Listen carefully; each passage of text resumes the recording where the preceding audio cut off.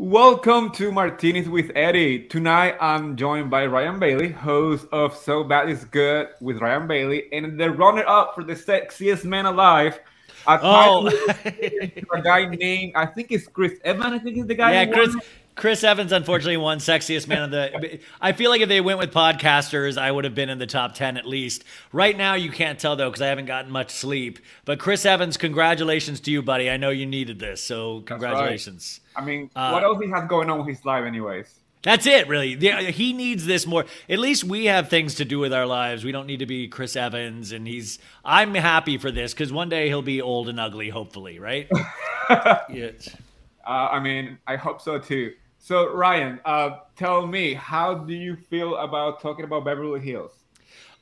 Listen, I have to say, I feel bad because I think I was so ready for it to be over, and now that it's over, I hate to say that I think I might miss it a little bit, and that feels I feel bad about feeling that because I wanted it to be over so bad, and now I'm kind of like WinterHouse is so fun to watch, but Beverly Hills. Usually on Friday, I'm so angry from watching Beverly Hills on Wednesday still, and I don't have an outlet for that anger anymore. So I kind of miss it. I mean, how do you feel? Right.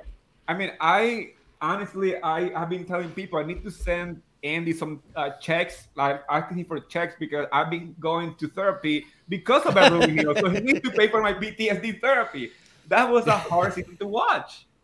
It was a hard season on top of another hard season last season, and I talked to Crystal Minkoff this week on my pod, and at the same time, I think the viewers we take it almost more seriously than some of the cast members do, because she was like, yeah, I can get into the room with those ladies. I've unfollowed no one on social media. I could do that again. And I'm like, how could you ever get into a room with Lisa Rinna again? How could you ever? I mean, we get more upset and into these things than they love to do it. But at the same time, I mean, I think Rinna's the one that stays there. I think Rinna stays ready all the time. Yes. If that makes sense. I mean, you see her even after the show is over, still talking about it. Like, I get it. You're still mad about the whole tequila mismatch in Aspen with Kathy Hilton, but the season is over. I want to move on, but it's hard to move on because, like you said, like there is this sentiment that I'm happy that it's over, but I kind of want to still be mad at it. I think what happened is that there was a lot of storylines that were really not wrapped up, or that we ended up focusing at the very end on a storyline that we didn't have any footage over. So it's not like I want those ladies to still be going at each other. I just think what they chose to end the season on with no footage, and that was like the big thing. Remember, like the week before that happened, you had Erica Jane going on there going like, I don't care about no one but me. And we forgot all about that. Like, I mean, we actually had real things happen. Like, we never got to see Erica Jane date somebody, and she said she was getting dick all the time. How do we not see that? Like, that's the kind of stuff I want to see. I want to know whose dick is dicking down Erica Jane. That's what I'm curious about. I don't care about. I don't even care. You can blur out the guy's face, but I want to see a shadowy figure roll up on that pool house, or do a walk of shame the next day. Because other than that, I just think she's like making it up. I don't think she's getting nearly the amount of sex she says she's getting, and that's.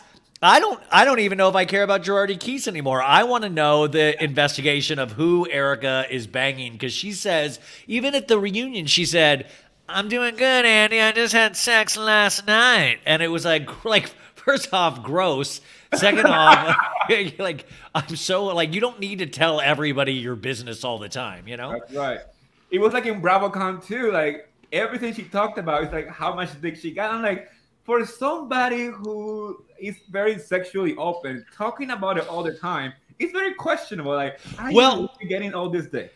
Eddie, I mean, listen, I'm a virgin myself, so maybe if I ever get sex, I would want to talk about it all the time. Maybe it's just that good. Like, maybe she's just so excited and she just wants to tell everybody. But I also think there's something that's really cool and potentially sexier if you keep your mouth quiet about it. You know, like, let the audience fill in the blanks for you.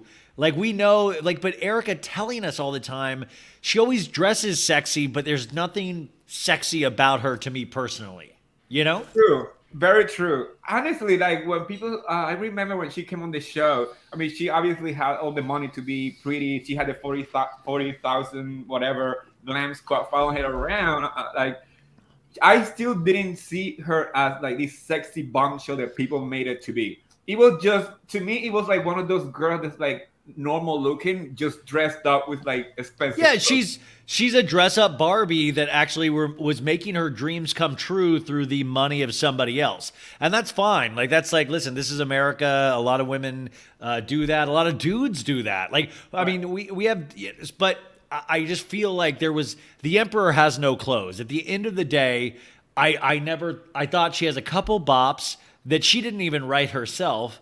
You know, it was like she was never going to be Lady Gaga. So why are we, you know, who's out there going like, I hope Erica does a stadium tour again. Like, you know, like there's just I just want to know what does the future hold? And I guess we'll find out. But at a certain point, she's going to be like Gina and the Casita at OC. Yeah, you know, that's what she's heading to. I mean, she keeps complaining about her house in Beverly Hills. But that is, it's still big. By the way, it's still bigger than any house I'll ever live in. It's still a really, I call it a pool house, but it's really nice. It's like still really a nice house. I mean, it's not Pasadena mansion, but it's still better than most people's home. And she still complain about it like it's Gina's Casita. Because let's be honest, Gina's Casita is like a whole different level. Like that's like. Well, by the way, an applause to Gina because she moved out of the Casita and then she got like a townhouse. But it's still a townhouse. And then when you're going over to Heather Dubrow's mansion where they're throwing out $30,000 worth of sushi in a night, and you have to go home to your townhouse, which, by the way, if I had a townhouse, I'd be thanking my lucky stars every day. But compared to those other ladies, it's like it's like. There's no way to compete. Like Gina will never like, and Gina doesn't have like a skinny girl margarita in her. Like she doesn't, there's not like Gina's on the precipice. Like I love Gina, but it's not like Gina's on the precipice like Bethany Frankel was. Like Gina will make a very nice living, hopefully through Housewives, but she's never going to be a multi-millionaire, if that makes sense. Yeah, she's not going to be Heather or Kyle Richards or. No, I mean, unless that guy that she's with is in real estate. Did you watch that agency reality show on Netflix? I watched the first episode. I didn't realize it was such a dynasty with the family. I didn't realize the two daughters were like fully involved. I mean, if you think about it, I mean, Farrah, I mean, I've been following the story about the whole buying Beverly Hills because I do real estate too on the side. Of course you do. Yeah, I mean, I'm trying to do something. Yeah. I'm trying to build my agency up here in the north in New York. But yeah, like, I've been following the whole storyline, and yes, Farrah and Alexia, yeah, they're both really into the whole real estate, and they are becoming household names within the agency. But it is dynasty vibes, and I'm still wondering how Rick Hilton feels about all this stuff, because as we know, I mean, there's like a bad blood between them because of real estate. But see, that's what I think. I wish Beverly Hills viewers and like you know, the Uber, you know, the people like us where we know all the backgrounds and stories, and there's a lot of really passionate fans that realize that Mauricio kind of not screwed over, but was with Hilton and Highland Real Estate, which is Rick Hilton, and left to form his own thing. Now, that is such an intense storyline that they really kind of dance over. But I feel like, you know, that's where podcasts and YouTube series and all, that's where like you can really fill in the gaps, because it explains why the Kathy and Kyle relationship is even more strained. So when they do get into a fight in Aspen, this is decades of things that involve their husbands, their businesses. It's not just sister to sister, which is already intense. You're dealing with business relationships worth millions of dollars, and we're acting like that just didn't happen on the show. Yeah, and that's what I keep telling people. I'm like, this situation in Aspen was not just tequila vibes. This is like decades of Richard versus Hilton situation that the most people don't know. People who follow the show might not know because they don't talk about it on the show. But if you have followed their life outside the show, you know that there is real drama between the families for decades. Well, that's why I always think the show behind reality shows in general have to be careful in the future, because they really have to make sure that they show the reality, because the reality behind the reality is so much more exciting and juicy than sometimes the reality we see on the TV. I know that's a little bit of an Inception comment, but think about it. Like, wouldn't you love to get the inner workings of the conversation about Mauricio and Rick? Like, wouldn't you love to see them in the same room talking about that situation? Like, that's real drama to me. But they're going to focus on things like a Sprinter van ride that, I mean, like, who the F knows? But we do know that Mauricio did leave Rick's real estate firm and start his own, and now it is very, very successful. It is the #1 agency. Rick Hilton doesn't have a TV deal with Netflix. You know, like, he doesn't even come on Beverly Hills. So that, to me, explains everything that you need to know why Kathy, when she gets upset, why she gets upset, when Kyle gets scared of Kathy, why she gets scared of Kathy. Like, the answers are all there. I just feel like sometimes the show just makes, kind of just doesn't talk about it and pleads like ignorance. Like, oh, I don't know why this is so intense for these sisters, you know? And how do you feel about Kathy saying that she wants to leave the show if the cast stay the same? Like, will you recast or will you just like ignore the whole situation? Listen, Kathy got this many people rumbling, and she's a friend of. She's not a full-time housewife. I mean, listen, the ratings were the highest that they've been. I'm personally over Rinna, but I'm not one of those people that like go, this person needs to be fired. This person needs to be fired. Like, I don't like, whoever you want to bring back. I'm going to watch it. But for entertainment's sake, if Rinna comes back, she needs to be real. Like, she's acting, like I keep saying, she's a characterization of a characterization of a characterization. And now it just feels like a complete phony person. Kathy, I think, will not come back at first, but then I think Kathy actually genuinely loves that she's loved so much. I think everybody, it doesn't fall into that trap, but I think she loves being loved. So I think she'll turn it down at first, and then I think she'll come back at some point. And the weird thing I'm hearing now, I hear Diana wants to come back. And I thought there was no way in hell that Diana Jenkins would want to come back. But I'm hearing she wants to come back. She just wasn't prepared for the intensity of the fan reactions. I agree. I keep saying this to people, like, I'm not a Diana Jenkins fan. I still don't even know why she was even on the show in the first place. Diana, if your lawyers are watching, Diana, I'm a big fan of you guys. Please leave me alone. This is all alleged, Diana. Please, this is there's no season decision necessary here. But what I'm saying is, like, I wish she came on the show with the mentality of getting to know the ladies instead of having an agenda.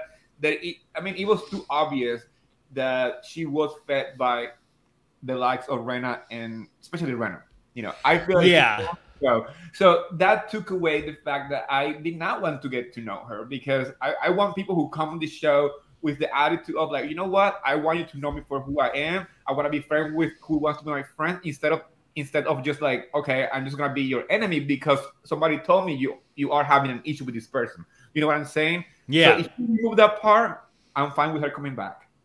Yeah, I enjoyed watching Asher more than I did watching Diana. I was like, wow, Asher, like, I liked his little Christmas songs. I liked his, I just thought with Diana, how do you have a line like, you want a villain? Here I am, and then just disappear. Like, it's like you can't say a line like that and then actually be just a really weak cast member. I just couldn't get a sense of what, and it felt like they were editing her out once the cease and desist started flying. I think it just seems like by the end she just disappeared. Like, and also with these, like, there's got to be rules in these shows. Listen, I appreciate that Diana likes to, like, have Ghostbusters come to hotels and, like, get them all. Like, I love that. Like, I think that's quirky and fun. But wouldn't it even be more fun to see Diana have to stay at Kyle's Aspen place? Wouldn't it be more fun to, like, you don't have the choice to stay at a hotel. You're going to stay at Kyle's. I would rather see Diana Jenkins try to fit in at Kyle's. It's a beautiful Aspen place, but the fact that she can't makes me want to see her do it. I feel like they shouldn't have the opportunities and the options like that, like you should have to go. Like you shouldn't be able to not. You shouldn't be able to not go on a cast trip either. You have to go. I agree. And also the fact that, I mean, remember when she was on that event with Crystal, she said, like, what is an outlet? And all those, like, little moments, like, they are, like, completely, like, I don't even know how this person doesn't even know this type of stuff. It makes me wonder, like, I want this fun, like, stupid kind of commentary on the show. Because that's what I watch, Housewife. I want the really rich nonsense that we don't see on our average days. And she has that. She is worth. No, she has that. I mean, but it is funny though. They have to. I mean, this is not the. I was an episode of the Kardashians last season. Kylie Jenner and her mom, Kris Jenner, went out to grocery shop and went to the gas station. And they had the best time pumping gas. They're like, hee, this is so funny. Hee, look how you put the nozzle in the thing. And it's like, I love when rich people think it's really cute to do the shit we have to do every day. Like they were at a grocery store going like, oh, you just give the food to the checkout person? Like, come on. Like, I love when they think it's like, it's really cute, the things that we actually like trudge through our lives and have to do, but they're like, it's so fun to get gas with you, mom. Like that's Kylie goes, it's so fun to be here at the gas station with you. And I was like, nobody should think it's fun to be at a gas station. It's not fun. Like only rich people think that kind of crap's fun. But I do enjoy, like, wouldn't it be fun to make Diana guess like how much a gallon of milk costs or something? She wouldn't know. No, now that you mentioned the whole gas pumping, I grew up in Jersey, so we don't pump our own gas. And then I moved up here to upstate New York with my husband last year. So I had to learn how to pump the gas. And the first time I'm looking like, so what do I do? Where do I go? So like those moments, now that you mentioned the whole like people not knowing what to do about everyday situation, that's what I think about. So it is funny. And that makes great TV. Like that's what I'm missing on Housewives, especially Beverly Hills, because we kind of miss that nonsense with the whole dark situation. But see, I feel like then Salt Lake actually, which is shout out to Lisa Barlow. I've got my big thirst buster here.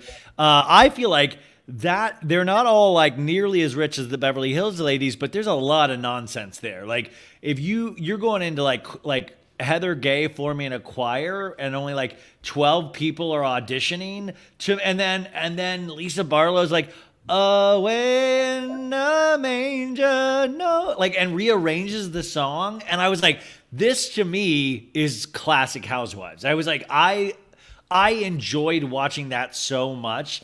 And Salt Lake is still drama filled, but at the same time, it's not nearly as toxic as Beverly Hills is. I agree. And like you said, talking about the choir, you're a Broadway guy too. Right? Yeah. Well, yeah, I grew up. I mean, I'm a trained theater actor, which is why it's so sad that I do what I do now. But like that, that's why I do you know the guy that runs Heather Gay? Somebody just sent it to me today. The guy that runs Heather Gay's choir has his own podcast. Yes, has his own podcast. Yeah. I was like, oh my God. Yeah, I actually reached out to them because there's two of them, and let's have a kiki. Let's talk about it on my podcast. Like, yeah, sure, whatever. But I think it's hysterical that you mentioned there was only like 5 people in line to the audition, and that's not a choir, that's barely a boy band. Like that's not even a choir. You have to have like 20 or 30 people. Like period. There's no choir. Like, and also, couldn't you have just if they had put that out on Twitter? If Heather Gay said, hey guys, having show choir auditions in Utah, wouldn't it have been so much more fun to see hundreds of people audition? Yeah. Like there were more people in the judging room judging than there were auditioning. So I imagine that everybody made it. And like now that you mentioned, like, you know, imagine having a whole line of people waiting. Do you remember Triumph, the insult comment? Yeah, of course. Yes, of course. Can you imagine inviting him to roast all these people in line? That would be magic TV right there. Well, that's what I love when people take funny events, but they treat them seriously. Like, I love that Lisa Barlow sang her little heart out. I love that she was like, I love that she didn't treat it like a joke. I love that even though Heather Gay and her are in a bat, she's like, I'm still going to show up to this audition and I'm still going to kill it. And I'm still going to, and I think that's where when you can actually get into the neuroses of these ladies, it becomes really, it's like, you know, it's funny for me to watch, but also for them, it's so serious, and that's why it's funny for me. But like a lot of people will watch Housewives, and they watch it just as a straight show. Like they're like, good, it's choir auditions. This is very serious. Like there's two different types of Bravo viewers, if you notice, you know? Yeah, I totally agree. I mean, it definitely brings like you said, like old school housewife, like all that quirky nonsense that we don't get to watch in all the shows. Like Salt Lake City to me is like a fever dream. Every episode is a fever dream. So many twists and turns that you don't expect, and they don't really add up either. Like you can't trace it as like a line. Like it just zigzags all around, and you're like, wait, did Whitney just say she was abused when she was younger, and now they're going to Arizona and they're pouring like liquor, like who turned upside down, and then like Whitney just poured a bottle of like on her private parts, and I was like, this is crazy. Like this is, and then they go to like a really nice mansion, but it's like decorated like it's from the 80s, and it was like, all those little things I think are so magical. And I think it's because I have to repeat watch these things for my show. So you pick up on more and more of the bizarreness when you watch it multiple times. I agree 100%. And like talking about that trip when they went to what's that, Arizona, they went to Scottsdale. Yes. I remember when that was the first time the Heather pushed Whitney, and now in this episode, Heather didn't even put, like, Heather, by the way, can manhandle Whitney. Anyone. Heather, like, Heather has a career in wrestling. Like she's like it looked like it was nothing, like a feather. She just like boom right into the wall. And in this episode, she's like, okay, Whitney, you have to go. She literally lifts Whitney up and moves it. I'm like, girl, you're strong. I'd be so scared to face Heather Gay like in a dark alley. Heather, no, I gotta say, Heather is like Heather still is one of my favorites in some ways, but at the same time, it's interesting when you're 3 seasons into something, and this is where you can see where like fan reaction has either you buy into it or you kind of keep like, and I feel like Heather might be buying her own bullshit a little bit too much of like, I don't know. I feel like she's still very genuine, but at the same time, I still will never understand the sticking by so intensely of Jen Shaw, yet she will get mad at people and family members like Whitney, where I don't know. Sometimes I feel like it's also just in the manner of how Whitney comes off as weak. She's like, I am weak. My name's Whitney. But she's actually like, we're watching somebody get their strength. But Jen Shaw will scream at the top of the buildings how she's innocent and how amazing she is. And I feel like she gets stuck up. Like, Heather treats her better than she treats Whitney. And I'm like, Jen Shaw defrauded the listen, I saw her at BravoCon, Jen Shaw. She was partying her nuts off. She was like, she looks like she's a good time. Like, she does look fun, but that doesn't take away from the fact that she's a criminal, and the fact that we're going to then treat Whitney in a lesser way than you would actually, like, why not stand behind Whitney as hard as you're standing behind Jen Shaw? To me, it's a huge character flaw for Heather, in my opinion. A lot of people might disagree. No, I agree 100%. Like you mentioned, like we saw Jen Shaw at that party dancing her the night away. And, yes. And I appreciate it, but like we can't take away the fact that she's still, in a criminal charge, and she's gonna probably allegedly go to jail and all this stuff. But on the other side, you have NGH, who has a husband who made a whole account on Instagram. Shaw exposed. Shaw exposed. And still Heather take her side. He's a good guy. I mean, like, listen, he's a 52-year-old dude, and like I have no room to speak. Like, I'm on Instagram making stupid memes all day, but I do it with my name. Like, I do it with mine. Like, I'm not hiding behind any account. Like, I wish now I was. Like, do you ever wish that you were like like I'm 3 years into this, and now I wish like maybe I should have been like a Dumois or a Bravo ducking Bravo where I hide my face. Like I like sometimes I'm like, man, I put my name right out there. Like there's no way if this doesn't work out for me that anybody will ever hire me at a normal job ever again. Like if you just do a basic Google search on me, I'm screwed. Like I'm like, oh, this guy just makes silly memes about reality shows. Like he has a weird podcast where he really gets angry a lot. But yeah, like it's weird. Like I understand standing up for your wife. I don't understand creating a completely fake account and then attacking people. And listen, you don't want to give Jen Shah ammunition because Jen Shah wants to find people like him that will prove her point of, look at me, I'm being picked on for no reason. And in this case, you know, like he named it Shaw Exposed and he wasn't even going after Jen Shah. He was going after Lisa Barlow.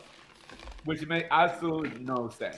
I'm still trying to understand what was the end goal of creating this troll account. Because like if you're gonna be a troll, have a goal with the trolling. This guy just literally made an account to go after Lisa Barlow, and he only even posts once, and now he talks about it on the show like he's like this big troll on the. But do you even remember? Like I don't even remember. Like I'm pretty heavily online. I don't remember this account at all. There's a couple other Shaw ones that that actually. I don't know if I follow. But they would post like Jen Shah arguing with her assistants, and I'm like, these people are really going after Jen Shah. I don't remember Shaw Exposed at all, and that's when it gets kind of weird for me because I'm like, I usually am like I'm pretty up on things in terms of Bravo, so I'm like, how did I just not even hear about this at all? Like, how was this?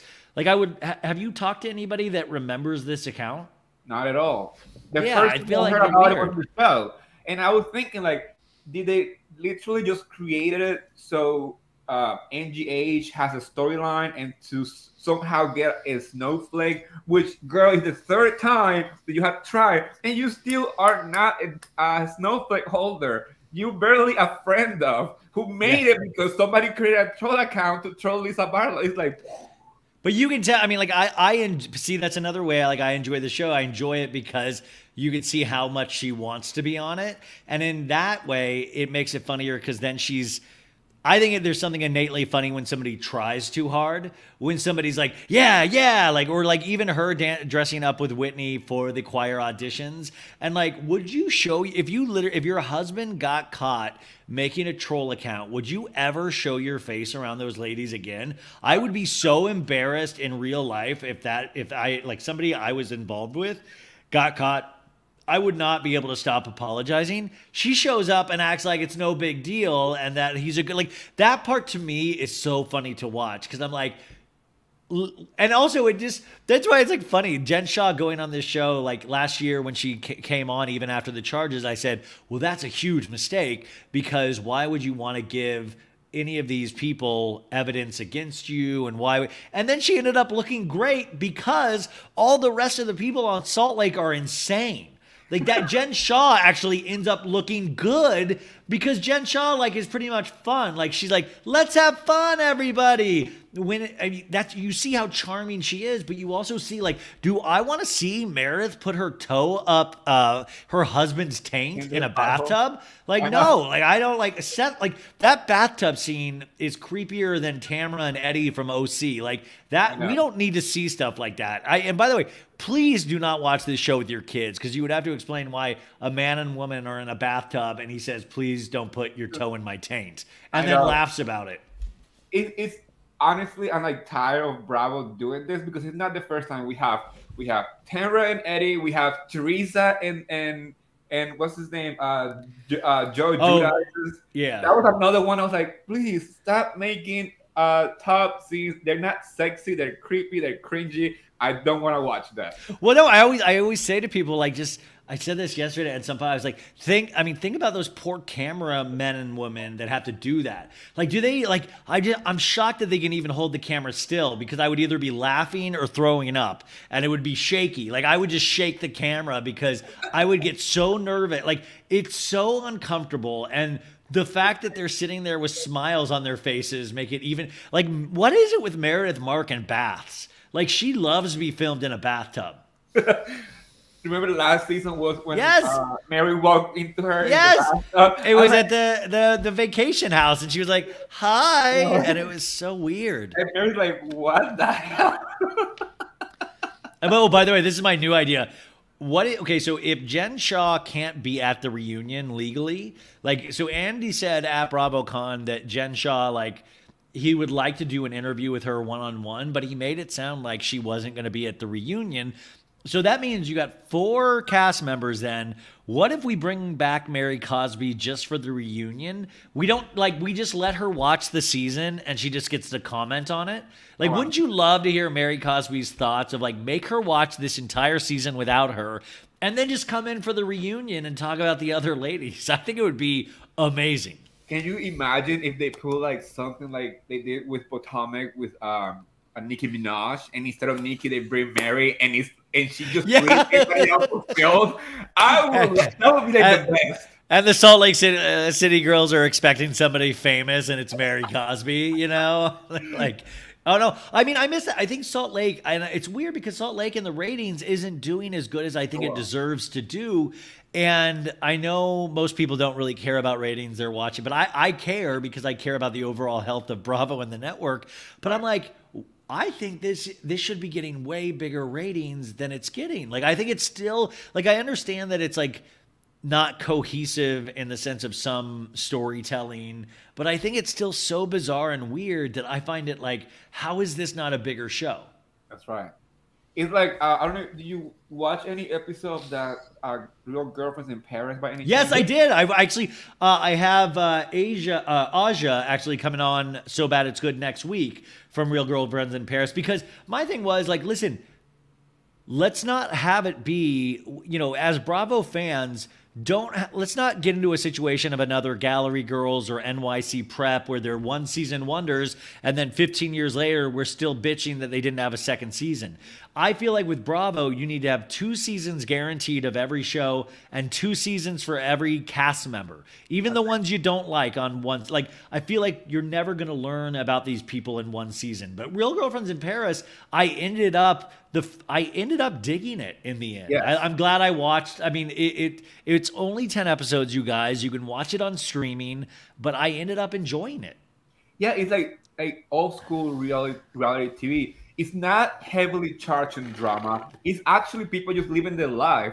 That's the whole point of the show. It's people living their life, you know? Yeah. And they're young, they're having a good time in Paris. What's not to love about Paris? Yeah, they may, and by the way, whoever shoots it makes Paris look so romantic and beautiful. So you have that on top of these kind of wealthier 24-year-old women, which is also kind of funny because they're struggling to like try to earn their own living and not like, you know, take their dad's money. You know, there's like a lot of interesting things that I feel like it creates a good universe. But we also have to be careful, I believe, because Bravo, it's not their fault, but there's too many court cases now. Like, so like, listen, if you're coming off a season where Erica Jane and her husband's been accused of, you know, like the California bar is going down because of Tom Girardi. You go from that and then you go to Salt Lake with Jen Shaw. Like, these things are amping the audiences up where eventually they're going to expect a murder. And if we just do a basic reality series, people are so amped for that courtroom drama that they don't realize, like, well, there's some real just good interpersonal stuff between these women. And that's why we loved these shows in the first place. Were supposedly these relationships with these women, not the fact that the courts were getting involved. Like, everything has gotten so huge.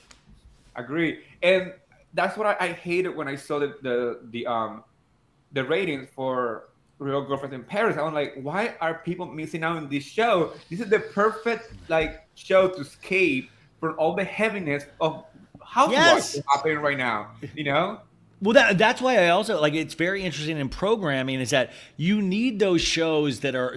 I'm actually really digging WinterHouse this season because it's so dumb, but it's a breath of fresh air.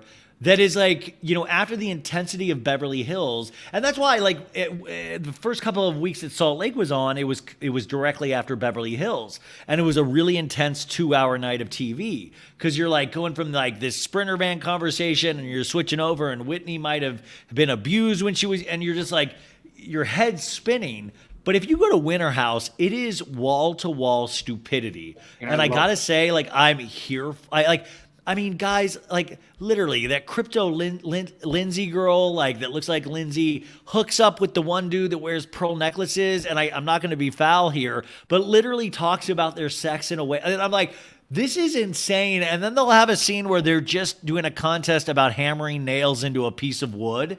It is the dumbest show, but I watch it with a huge smile on my face. I'm like, I love it. I'm like, Sandoval's bringing out glow sticks, and I'm like, for some reason, I don't expect anything out of that show, and I end up enjoying it so much. I agree. I was watching last night's episode. You mentioned that. I was laughing how she's like, "Oh, I want you inside," and I'm like, I want you inside me. I want you inside me, right? The only time that I say that I'm a married man, so my sex life is kind of boring. I don't say all these like moments don't happen anymore. The only time that I said that is when I'm eating my pizza. I used to watch it. I say that to the sad Taco Bell bag beside me at 2 a.m. Yeah, no, I mean, but like that's what I love, is that they kind of push the boundaries in terms of like this, like, you know, like Meredith Marks and Seth in a bathtub, whatever. But these people are like, literally, the guy's like, will you, like, she, you know, it's that time of the month for her, and she's like, will you go down on me? And she's like, okay, I will. Like, they're having these conversations where I'm like, holy crap. Like, this is, I mean, not pushing boundaries. It's not unique, but it just shows you we're in a whole, this ain't Kansas anymore. This is like, we're dealing with like early 30s, mid 30s people that are still getting drunk every weekend and trying to get laid in one house. And I think it's like, it's kind of brilliant, even though it's so dumb. It's so dumb. It reminds me of like college years, like when I see them playing beer pong, doing like keg stands. Yeah, they're just doing contests, drinking. And Craig's like a pillow king, so he's like paying Kyle and Amanda to have the good room. He's like, I won't clean up. That's why I make money, so I can pay people to do it. Like, those lines, like showing your ass like that, and also being able to see Austin try to do an apology tour after he like wreckage on Summer House is fascinating. Yeah, I mean, thank you, Frenchie Mom. Yeah, thank you, Gene. Yeah, thank you so much for commenting. Hey, and honestly, like to me, the show that I enjoyed the most on Bravo. I mean, I love the Housewife. I came into the Bravo world because of Housewives. But if you ask me, WinterHouse is taking me back to those days. Summer House. What we call the other one, with the Southern Charm, and Vanderpump Rules. I mean, this is my go-to like guilty pleasure. But I also have to. It's so funny because I feel like Southern Charm and Summer House, or WinterHouse and Summer House, really amplify. You would think Real Housewives would do this, but it amplifies the differences between men and women so much. And like, you really see that the women are so much more thought out, emotional. Not emotional in a bad way, but like thought out and emotional in a great way. Whereas guys just want to get, like, have people touch their dick and nail like hammers into wood. Like, that's all they want. That's all they want. And that, like, the one guy, Corey's just like, I like to see your boobs. I like your boobs. And like, the girl lifts up her shirt and he's like, your boobs look good. And like, it's like that. But that's all guys. And this guy thinks he's like, playing the game. Like, if you act like you don't like them, they like. And by the way, I'm pissed because it seems like it works for this dude, but it just shows you how ridiculous. Because then the girls are up there, and Paige, we finally have Paige breaking down, going, dude, this is making me look bad because I'm a couple with you, and you're like so hot headed that like, and it's just funny. It shows you how karma pays off. Like, she had everything to say about Kyle and Amanda's relationship, and now she's in a similar relationship. And I mean, like, listen, I think they're probably gonna get married. I think they both equally like each other and the attention that they get for being with each other. But it's funny to watch Paige, because Paige is very not calculated, but she doesn't get herself into the trouble that Craig gets himself into. That's right. That's right. And Paige seems to be like one of those girls who just wants to like be super laid back in a relationship, like not be like mega She wants to dramatic. be like the bratty girl, the valley girl, Yeah, the girl that's like, I'm the cool girl. She wants to be that. So the fact that she then gets thrown into like, oh, my dude's the one that's starting the most drama in the house. Like, she wants to be laying in the bed. Like, Paige does her best work horizontal, and I don't mean sex. I mean, she just likes to lay in bed and talk shit. Like, the fact that she has to actually stand up and stand up for Craig, like, that is wild. She just wants to lay there. Like, her best conversations are her in bed or her, like looking up at her phone. And I dig that because, like, that's me in bed. Like, I'm not even making fun of that per se. Like, that's all of us. Like, sitting there in bed going, like, do you want to get something to eat? And like, I don't know. And then Craig does that baby voice. Like, you want to have a date today, baby? I love having dates with you, baby. And it's so cringe. I don't know. I love it. I watched it at the airport this morning, and if anybody saw me at the airport, I was like, had a full smile on my face. Like, it was like the perfect show to watch at that time. I agree, and I'm shocked that this season is not Kyle the one causing all the drama. No, in the house. Kyle, dude. But I think, like, I was at BravoCon, Schwartz's 40th birthday. Like, Saturday night, I lost all my equipment at like Tom Sandoval's show. But then Ariana was like, "Oh, well, come to Schwartz's 40th birthday," and I was like, okay, let's. Kyle was there, and Kyle was hammered. And Amanda wasn't there, but like, Kyle wasn't doing anything wrong. It's just that you really see that these people, like, they want to keep partying, like they want to keep like. And he was so charming and fun. But I want to make this clear: he wasn't like hitting on girls. He just wanted to drink with the dudes. He was like, "Yeah, brother, yeah." Like he's still in, like, they're still all in that phase of like, we're going to live forever. And then it was like 5 a.m, and you're like, you know, like, I don't know Kyle that well, but I'm like, hey, is Amanda cool with you being out still? Like, you know, like you're literally wondering, like, you have to go home and like Amanda lives with you. You guys are married. He didn't do anything wrong, but he was just, you just see how much these people enjoy the nightlife still. Yeah, and I mean, BravoCon that was another one. I mean, talking about BravoCon, that whole weekend got me sick because I was so excited with everything that was happening around me. It was too much. It was sensory overload. That Friday, like, just going, it was too much. I mean, I was just sweating my ass off because I got so nervous. I didn't, the first, like, there were people who recognized me from the show, and I do a podcast mainly. So I'm like, the fact that anybody recognized me at all was like, it really freaked me out. Like, I wasn't ready for it. And I'm not like saying like, oh, like, I just my body turned to sweat. Like, there's a picture of me and Sutton Strack, you guys, where I talk about on the show, where you can just tell my hair looks like I just got out of the shower. And it's like all sweat from my body. That is so disgusting. But that was the thing. Like, everywhere you turned, there was something cool to see or somebody cool to meet. And it was so joyful. I mean, I can't wait to do it again. I just got to make sure I, try to figure out the sweat thing. Yeah. I don't want to keep hydrated. I'm going to not hydrate at all because I feel like that's where the sweat's coming from, is from hydrating so much. And then it's trying to get out of my body. I'm going to not drink water for a week. If you're sweating, you need to hydrate while you're sweating because you don't want to faint in the middle of BravoCon either. No. I actually even read about this. You know, some women usually do this for the Oscars. There's like a shot that will like stop up your sweat glands. Yeah. And I was like, I need that. But then what if I look like the Nutty Professor because all the sweat just goes to my face? And so I'm just like carrying around all of this sweat water in my face that won't come out of my pores. But like, this is how my mind works because I don't know. It's just so weird. It was great. It was great, and it was too much at the same time.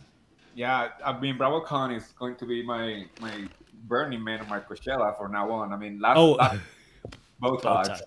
Yeah, that's what it is. Yeah, well, I mean, I don't. If there's anybody that wants to give me Botox, I'm not against Botox. I'm totally for it. I just don't want to pay for Botox. I don't want to like. I'm conserving money, so like, if anybody wants to give. I don't even care if you're a professional Botoxer, but if you just have some Botox laying around, I'm happy to let you poke me with needles. Or anything, please contact Jen Armstrong for OC. She's not on the show anymore, so she probably needs the extra shout outs on podcasts. Yeah, ask her if she'll do it for Rhine. I spell my name Ryan, not Ryne, like her ex. No, but no, I think BravoCon, I cannot wait to go back next year. I hear that they might be moving it to a different city, which I think it would be a mistake. I hope they leave it in New York. But it was, I remember that Sunday, I was going on 2 hours of sleep, and I thought, I was like, oh, I might die here. Like, and then at the same time, I was like, you know what? It's okay if I do die here. Like, I mean, like, this would be a fitting, like, oh, he died doing what he loved, sweating around Bravo, sweating around Bravo celebrities. Like, the guy truly was like, maybe this is the way I go out. And then I was like, next year, then they would have to do a tribute to me because I was the only one that died at BravoCon. Hey, I mean, that would be. By the way, it's good to see you get scared at it. You're like, it's very scary. Yeah. Oh my gosh. Here, Ryan, I just want to say thank you so much for this conversation. This went so fast, but tell everybody, I mean, I know this, but this goes up on YouTube afterwards too, right? Yes, it goes to YouTube, it goes to Twitter. So everybody, you guys know that he's coming on my show too. So we're going to have a part 2 of this conversation, and I'm going to be able to delve into a little bit more of what he means when he says, I want you inside me, and things like that, and all of the housewives and all of the stuff, because I want to know how you got started. So anybody that sees this in the next week or so, come on over to my show for part 2 of this conversation, and I look forward to that very much. And thanks for postponing this a little bit today. I really appreciate it. I didn't really count on things happening the way they did. So I appreciate you even coming on. I mean, honestly, this is by far like one of the funniest, conversations I've ever had in my life. Oh, stop. Okay, stop. You don't have to. No. Yeah, it is. Well, you got to have more conversation. Well, we're going to have part 2 of that conversation next week. I'm looking forward to it. But anybody, go. Thank you for subscribing here. And please go over and check out So Bad It's Good with Ryan Bailey if you haven't already. We have a podcast. We have a YouTube channel now, actually, where we put the guest interviews on there. But mainly it's the podcast and the Instagram page. So go over, check that out. It's way too much content, I know. But just pick and choose with what you want to hear. We did an interview with Crystal this week. We had the reality gaze, and it was about 90 Day Fiance and Love is Blind, and it was so fun. And then if you really want to support, we have a Patreon where a couple bucks a month gets you access to now like 250 episodes that have never been on the main feed, plus live Patreon Q&As, all that stuff. So there's way too much happening, but please come be part of the So Bad It's Good Army, and we're going to talk with Eddie next week, so come back for that. Thank you so much. I feel like such a douche every time I have to do a commercial for myself, so I hate it. I hate it so much. But thank you, dude. I appreciate this. Good, Ryan. So I'll talk to you next week, and stay safe and good energy to you.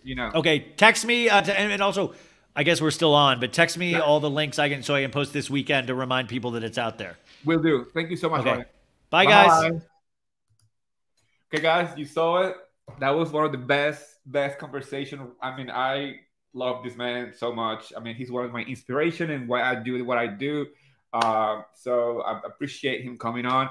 So just go ahead, go subscribe to my YouTube channel. You can find me on Twitter, on Instagram, on TikTok as Martini with Eddie. And next week we'll have more guests, more fun, and more housewife chit chat and Bravo TV conversation. So have a great weekend, everybody. Bye, besties.